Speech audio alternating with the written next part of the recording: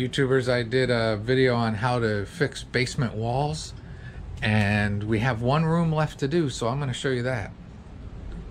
Alright, see, this is the coal room where they used to dump the coal in. It's got the efflorescence on it, and I'm going to show you cleaning this up. But first, I got to take everything out. Alright, let's get this out of here. I've been told watching other people work can be fun, so let's see if you enjoy. Stick around until the end, you'll see a pretty darn good transformation. Sort of like ASMR, I guess, so I'll stick some music in here. The rest of the basement walls were a lot worse than this little room.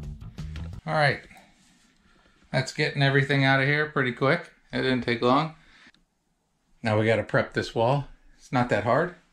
I'll show you the process. Since the last video, I left that process out. Alright, so we thought we were going to fix these shelves up.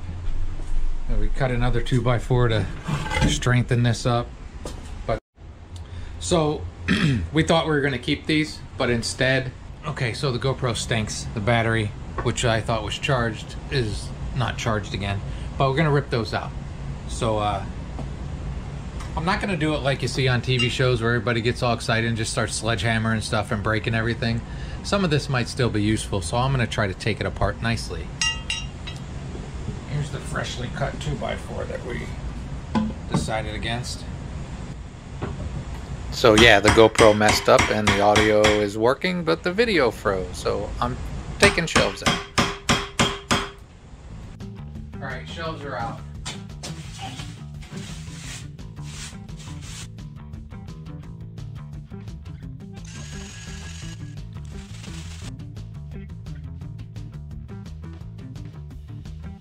Alright, now I'm going to go change and scrape that wall, and all that crap will fall in there. Alright, plastic down. Now it's just a matter of scraping this stuff off and put some music on while I do it and speed it way up. Be safe, wear a respirator, it's no big deal. Parts like this, a pry bar actually works a little bit better. Alright. You see black behind there because this is what I like to call the coal room. This used to be the chute where all the coal would get dumped down for the coal furnace. So the walls are pretty black under that paint. That's my guess. I'm gonna keep going.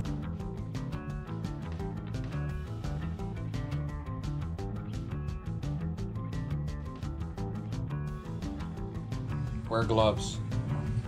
Now it's time for this.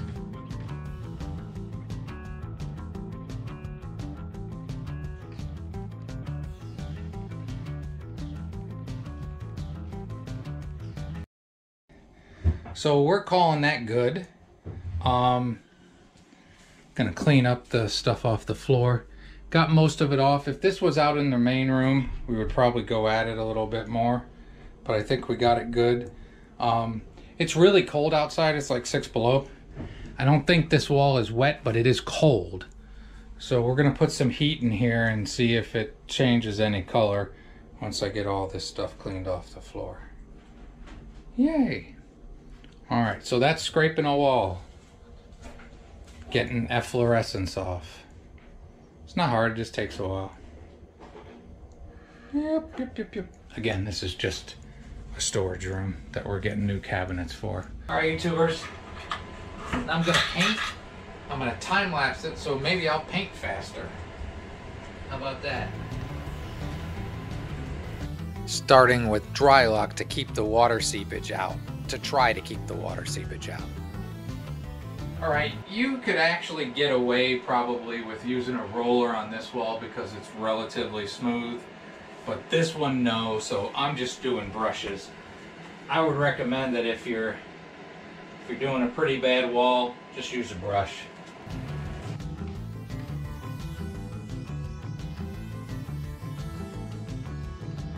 Alright, I'm painting kind of terrible because I'm trying to paint fast, and also these brushes, I've pushed them to the edge, you know what I'm saying? They don't have a lot of life left in them, but we're gonna keep going.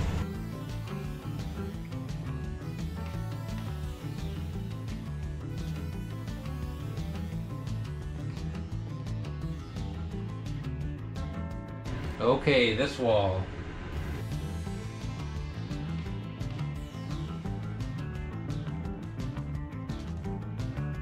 Changing brushes, go.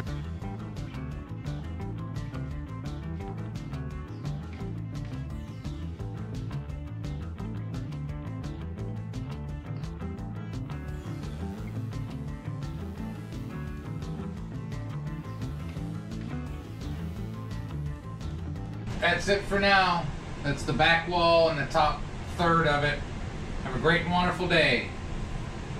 I'm gonna keep painting tomorrow. It's after 11 o'clock. All right, painting, more painting.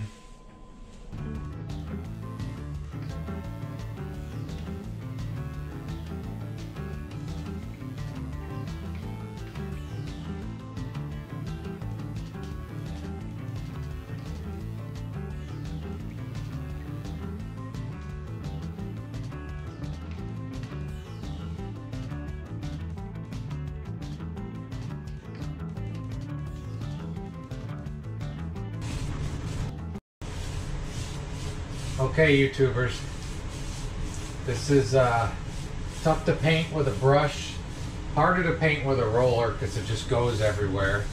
My big brush is kind of worn out from all this painting, so I used too small a brush, really. It took me too long. But then again, the big brush also, you get a lot of paint on this rough surface and it drops and drips and goes everywhere. And as you can see with this rough surface, as it dries, I have to keep going back over stuff to stop it from having drips. And that's just what you do when you paint concrete. So we'll let this dry. We'll see where it might need another little spot coat. And then we'll the kills on there, which will stop the bleed through look. But we're getting there. It's a long process. Hopefully I sped it up fast enough that it's not killing you to watch it. Alright, there'll be more painting. Alright, time for the second coat of the dry lock.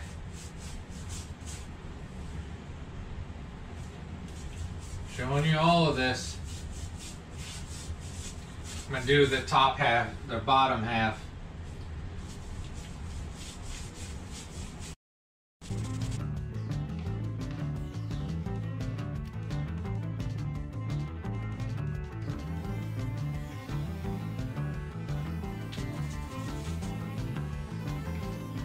Alright, we're almost done. It's really time consuming, huh? The bigger brush would be better, but it drips more and it's a crap brush. And 2 coats of this should do it. I think I'm closing in on mentally done with this whole project. It's a small basement, but it's a lot of work, and I'm being a little bit more messy.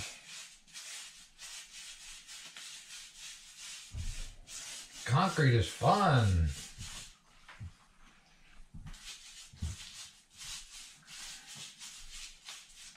This is not as bad as experience I had. I owned a house in the past. It was a pretty nice house, and we bought it off an old guy way back in my previous life, and I think it had been 10 years and that house hadn't been painted, so I painted the entire house. Cut out a long story about painting a textured wall and ceiling house, 2,800 square feet, and it took me forever. But when it was done, I'm telling you, it looked like a professional had done it. It just took me about 5 or 10 times longer. Grading myself on a curve, probably, for what a lot of people might think. All right, so this is done. Next will be a top coat on it once this dries. Hoping to get this done soon. Okay, that's all I got for now. Now I'm using Kills 3 to stop any bleed through and give it a better finish over the top of the dry lock. Alright, back wall's done. Gotta put the finish coat on this wall and we'll get to it.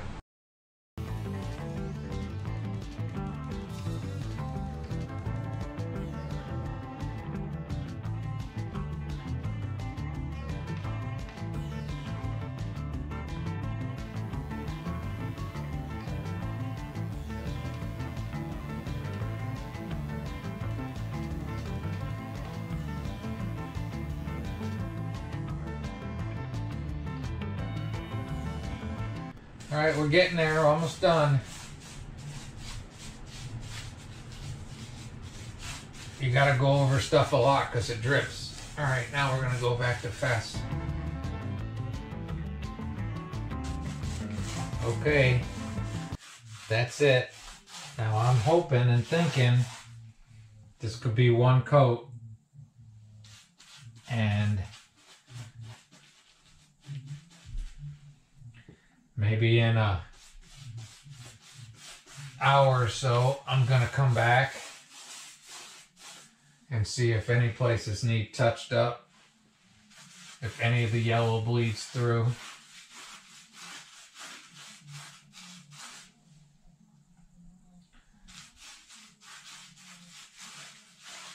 It's just a basement storage room, but you know, when you're a little OCD or a little whatever, you can make this into quite a long job.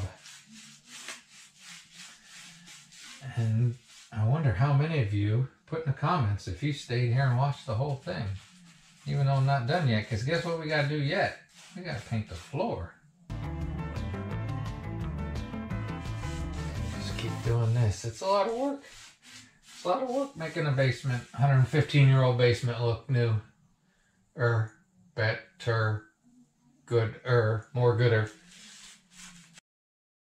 All right, like I said, I'll come back in about a half an hour and look to see how it's dried and see if it needs any more spots, but we're getting there. Just the floor left to do. And the funny part is, the vast majority of these walls are going to be covered by the new shelf systems we got, so you probably won't even see these walls. But I'll know this little weird basement coal room is now nice and clean and freshly painted, and I didn't have that many drip marks, and I went overboard. All right, time for the floor. This is Dutch Boy paint, porch and floor, light gray for concrete floors.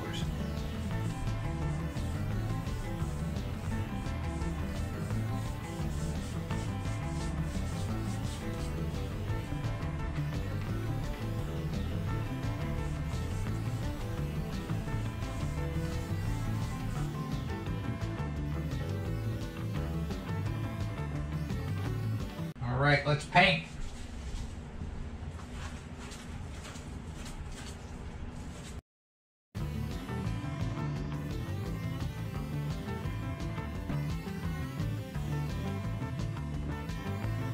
Alright, YouTubers, I think we're done. This might need a second coat, I'm not sure yet. Meant it might need a third coat, and I also use a brush to feather in the roller marks on the edges. I know this is supposed to be a van channel, but I guess the closest we might come to that is, I think this is where we're going to store stuff for the van. So it's kind of like a van channel. I did a little touch-ups on the wall, a couple of spots, but it was pretty good. And it's got 2 coats, it needs a third, so we're going to give it a third coat.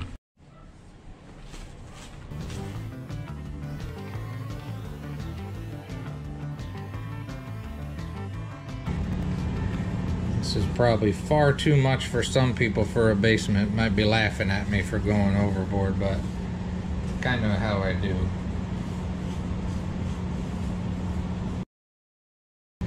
Now it's just gonna dry. There's 3 coats on this and it is done. Next thing you're gonna see, we're gonna load it all up with all that camping stuff I told you about and a lot more storage. Got a small house, you need storage.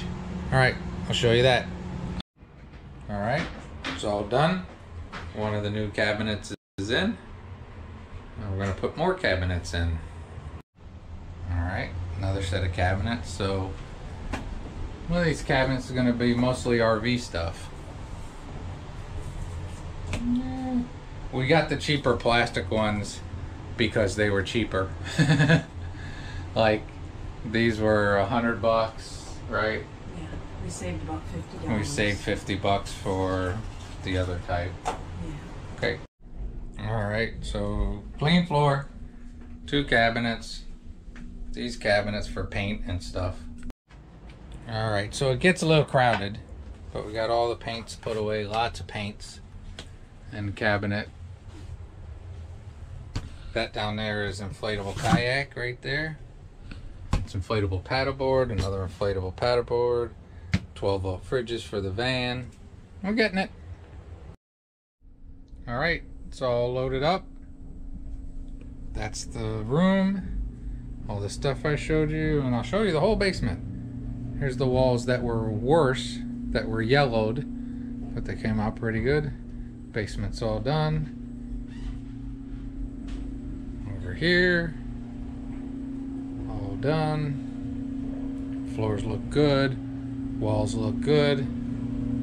Everything looks good. You can do this. Hope that helped. And I hope you have a great and wonderful day.